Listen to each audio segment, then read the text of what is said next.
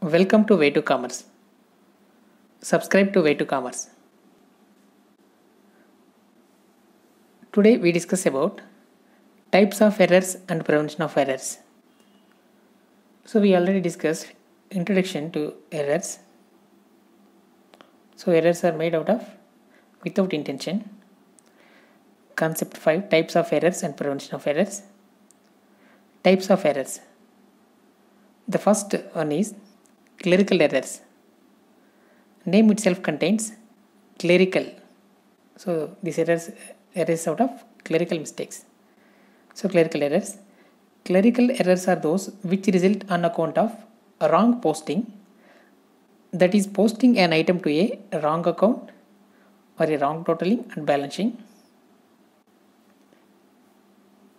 Such errors may again be subdivided into, so clerical errors again classified as first one, errors of omission.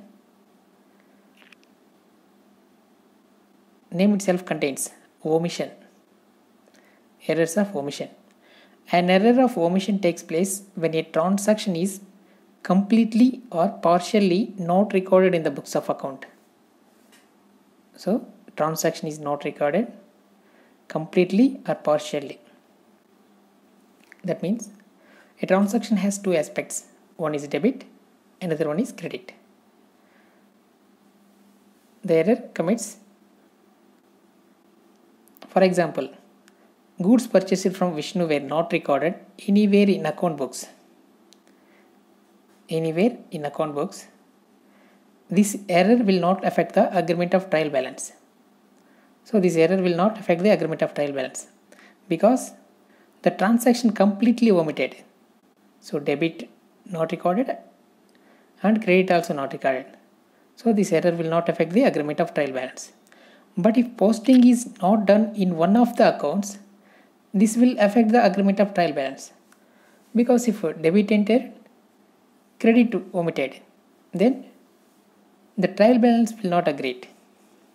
Okay. Next one, errors of commission. Errors of commission take place when some transaction incorrectly recorded in books of account. So here, not omitted. Commission. Errors of commission takes place when some transactions incorrectly recorded in books of account. For example, error in the books of original entry.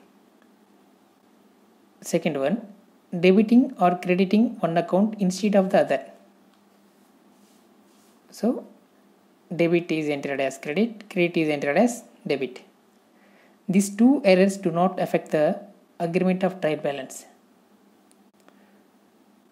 Debiting or creating one account instead of the other. That means the two errors do not affect the agreement of trial balance because the amount entered is same. That's why do not affect the agreement of trial balance.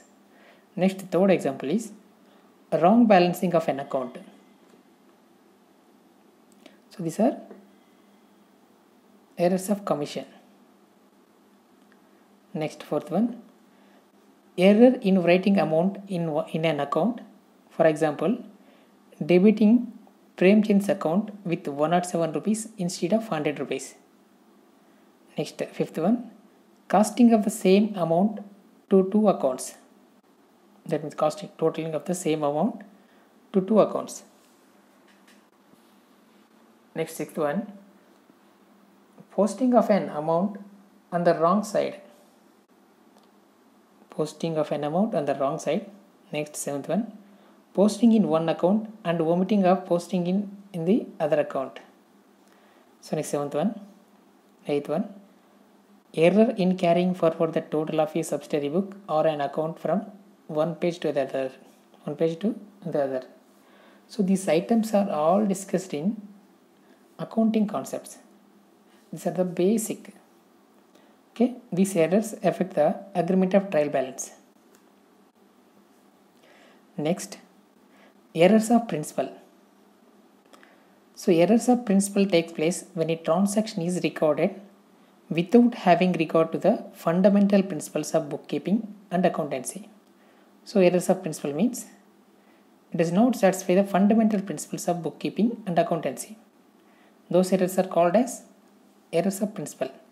For example, a capital expenditure, say expenses incurred in constructing a warehouse, may be treated as a revenue expenditure or vice versa.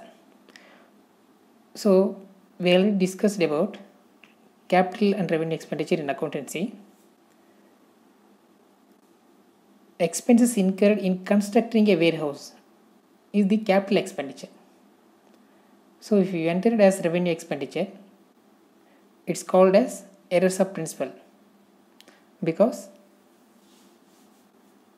it does not follow real and nominal controls. Next, sometimes adjustments are not taken into consideration while preparing final accounts. These are errors of principle. These errors, however, do not affect the agreement of the trial balance. Next one, compensating errors. Compensating errors arise when an error is counterbalanced or compensated by any other error. So compensating, name itself contains compensating. Error is counterbalanced or compensated by any other error, so that the adverse effect on one on debit or credit side is neutralized by that of another on credit or debit side. That means if one entry wrongly posted as debit with some amount, another entry wrongly posted same amount as that correct side. So it's a compensating errors. That means the amount is totally adjustable with two entries. That means two wrong entries. So this is the compensating errors. For example, Rani's account was to be debited with 10 rupees. Rani account debited 10 rupees. But it was debited with 100 rupees. Similarly, Sham account was debited with 10 rupees instead of 100 rupees. Okay. Both these errors compensate each other's deficiency and will not affect the agreement of trial balance because the amounts are ultimately totaled. Next concept, detection of errors. Detection of errors. Although it is not the duty of the auditor to trace and locate errors in the books, which he is required to check and audit as is the work of an accountant, but in many cases the auditor is frequently asked to discover the errors, especially so when the accountant is unable to locate such errors. So detection of errors is the duty of the accountant, not the auditor. But in many cases, the auditor is frequently asked to discover the errors because many errors may not be located by an accountant. Okay, that's why auditor find out the errors. While locating errors, the auditor should take note of the following devices. So, while locating errors, the following points should be considered by the auditor. First one, check the totals of the trial balance. Then only we find out any difference arises between debit and credit. So arithmetical accuracy. So check the totals of the trial balance. Second one, compare the names of the accounts in the ledger with the names of the accounts as have been recorded in the trial balance. So check the names with the ledger and recorded in the trial balance. Next, third one, total the list of debtors and creditors and compare them with the trial balance. So it is essential. So total the list of debtors and creditors and compare with the trial balance. Next, fourth one, if the books are maintained on the self-balancing system,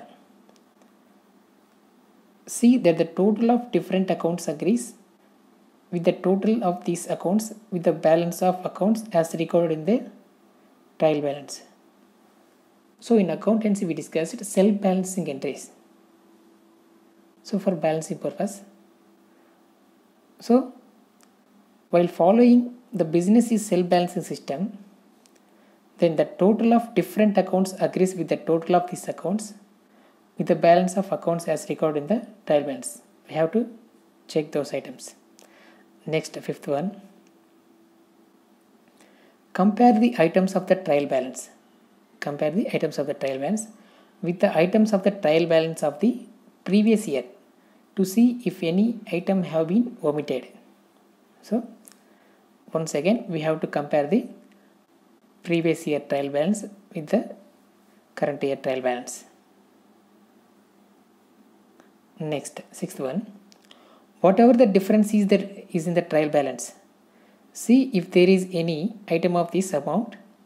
This is done to avoid the putting of the debit balance on the credit side of the trial balance or vice versa. So differences in the trial balance, see if there is any item of this amount. This is done to avoid the putting of the debit balance on the credit side of the trial balance or vice versa. This concept is discussed under rectification of errors. Next, it is possible that the totals of some subsidiary books, for example, cash book, sales book, etc., might not have been transferred to the trial balance. So, totals of some subsidiary books, we have to recheck the totals of these books. Okay.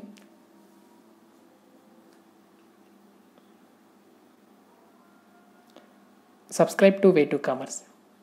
Thank you.